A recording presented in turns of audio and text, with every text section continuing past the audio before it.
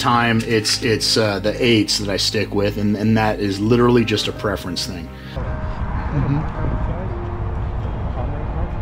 Yeah. Here's another one. Looks like he's got a lot of red in him. Man, that thing's big.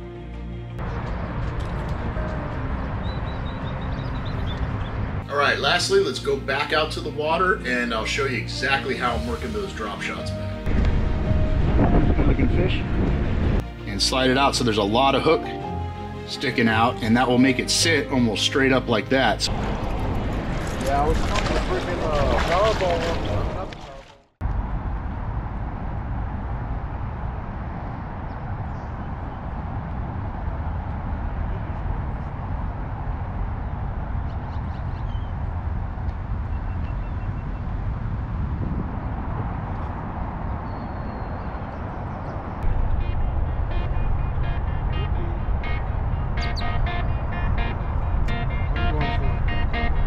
Yeah, you got him. Yep. Shazam. Feel decent?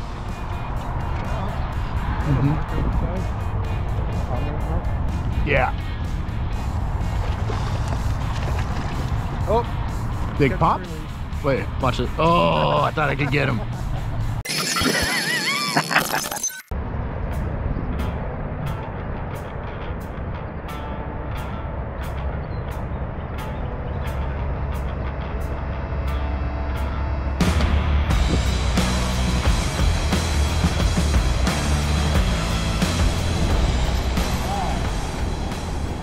Yeah. Finally. Finally. Feels like a decent one. It's just average.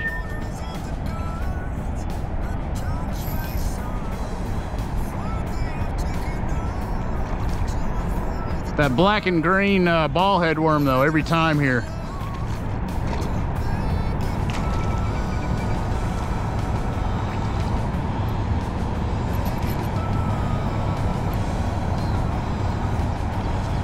Oh, skilled release. Perfect.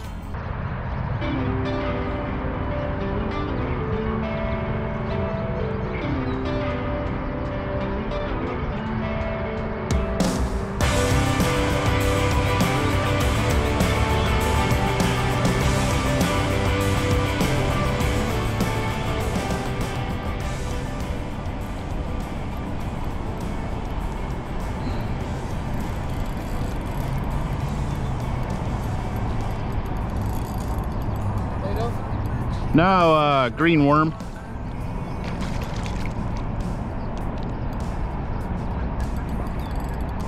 Just a little guy.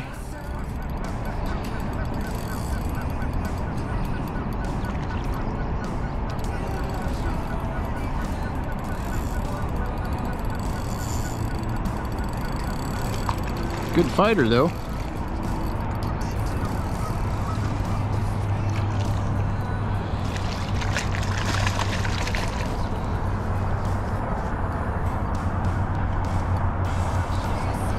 There you go, nice little fish.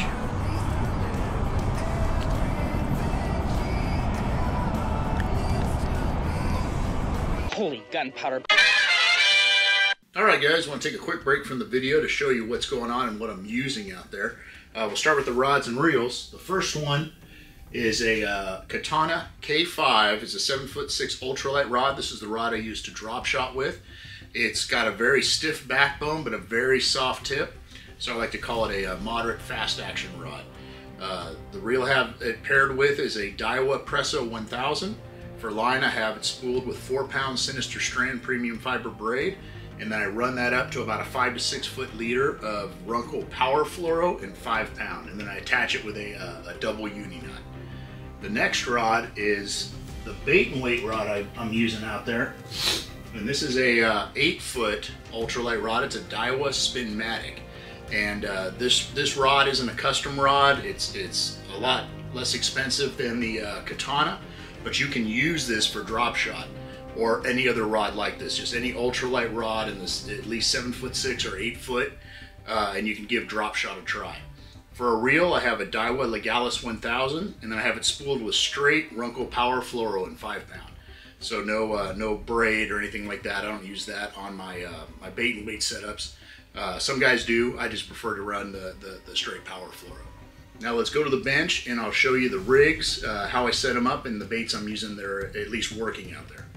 All right, guys, I'll show you all the rigs I'm using and the baits that are bringing me a little success today. We'll start with the first rig's the drop shot rig. On today's day, I'm using a single drop shot. The double drop shot just has a second hook up, you know, like 8 to 10 inches from the bottom hook. And the bottom hook I usually tie between 6 and 8 inches from our drop shot weight. I normally use Runkle 5-pound power fluoro from the line. I just have this green braid on here, so it's a little bit easier to see, but I don't use straight braid to drop shot with, because this obviously this green line is just too bright and the fish are going to see it. For a hook, I typically use Owner mosquito hook in size 8. That's what I have the most success with. But you can also use the size 10s. A lot of guys like to use the size 10s, which is a size smaller. Sometimes when I want to size down my baits, I pre-time my rigs, and I have a few with number 10 hooks on there, and I'll use the 10s. But most of the time, it's the 8s that I stick with, and that is literally just a preference thing. For a weight, on this rig, I got an 1/8 ounce weight. That's just because it's a pre-tied rig. But typically, I use 1/16 or 3/32, or even a 1/32 when I drop shot. The heavier weights are more used for when it's windy, or if I need to get the fish are holding out a little bit further, I need to get a further cast. Typically that's not the case. Typically you can get away with the 1/32 or the 3/32 or even the 1/16, and you can feel a lot more of the action of your bait, as opposed to feeling the weight drag on the bottom. So it's a lot better, in my opinion, to use lighter weight, but sometimes the weather conditions are going to dictate that. The baits that are working the best on this day are these GSF Powerball worms, and both of these tend to work really well at Santa Ana River Lakes.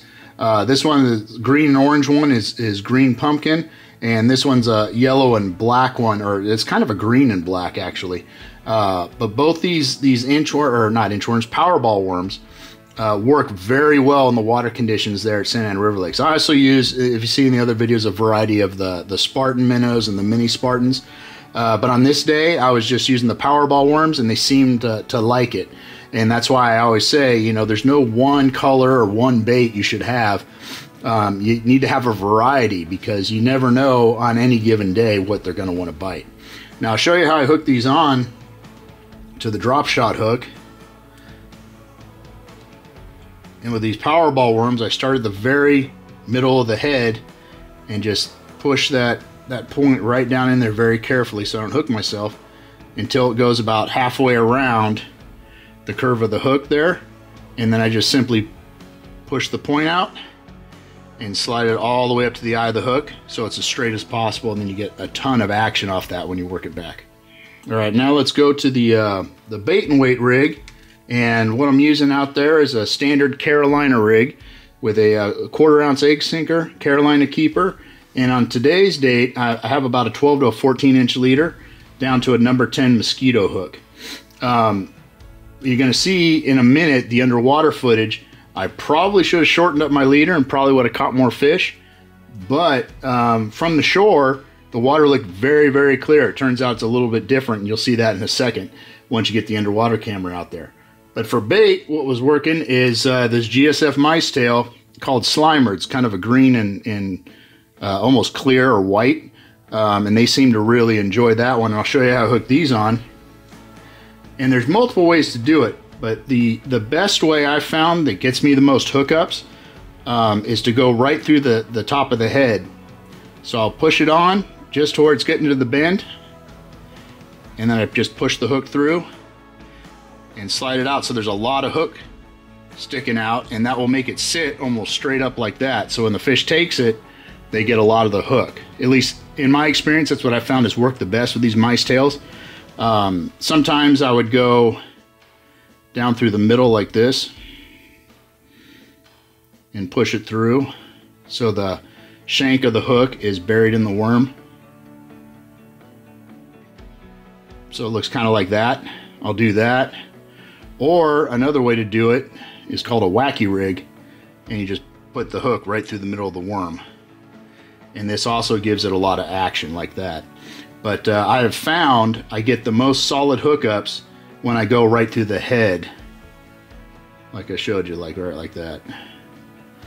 Because you'll get bit either way, but I seem to get more fish when I hook it that way. So just, you know, it's up to you guys, personal preference. Let me know in the comments if you find another way that works better with these mice tails. That's the best way I've found, but it's certainly not the only way. There's always a bunch of ways to do it. So let me know if you have a different method of hooking these on. All right, next let's take a look at some underwater footage I got out there, and it was really surprising. So check this out. All right, throwing the camera on out.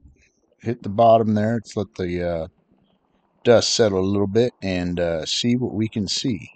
All right, first thing is it is really mucked up. What's going on is there's a lot of current in the water from the intake in the big lake, and that flows over to the small pond, and that's what all this movement of this silt is. And there you can see a tilapia off in the background there.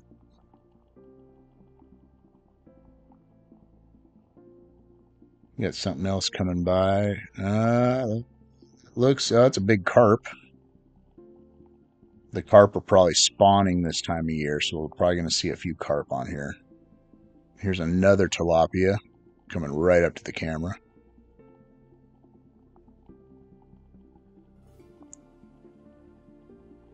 What do we got here? Oh, another tilapia. Yeah, that first one that came right at the camera was really big. This one's good size too. Oh, here's a trout. Not right on the bottom though. He's a couple feet off the bottom. Oh, here's a huge school of gizzard shad right here. Those things are everywhere in the lakes. No way to keep them out with the St. Anne River bled flowing in there. They're just in there. Nothing anybody can do about it. But as you can see how mucked up the water is, if you look on this footage of the outside looking in, it looks totally clear. Oh, here's a huge carp.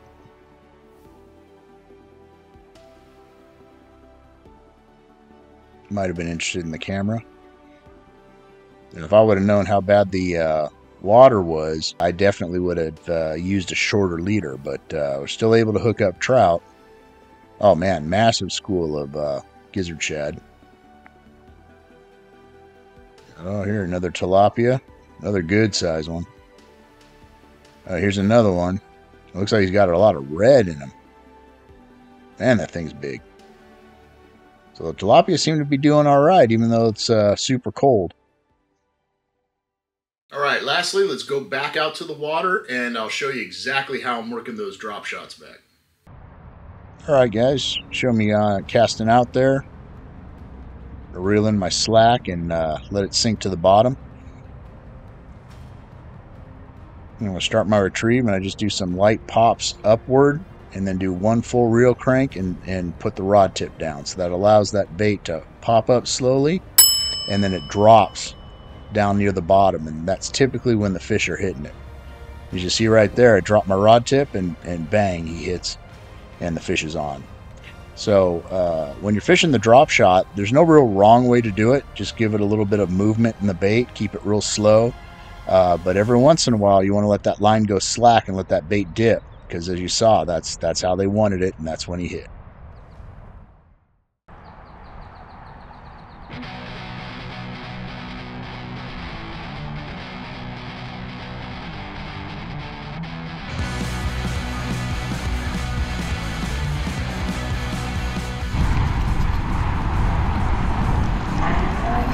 I didn't care to shoot about a double up here.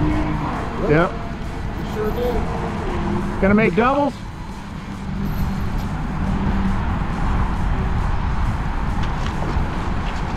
Yeah, this is black and green Powerball worm. Got the last one on it too. Come on, Carrie. Yep. Ah!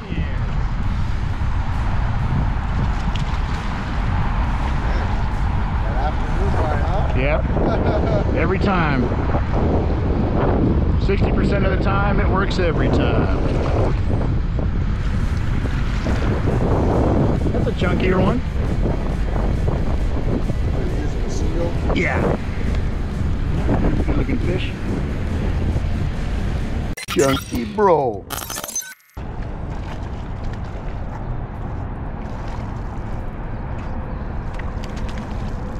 Oh, it's twice the size of mine. Really? Yeah, dude. One I caught was pretty small. This should be illegal. Yeah.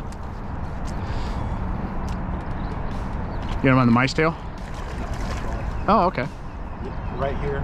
Yeah, that's where mine was up close too. Oh, you can see it's a significant drop off right here. You can see it right there. They're supposed to be big there. Yeah. Well, I think they will be in the afternoon. That's how you use it. Not supposed to. You're supposed to cooperate, fish.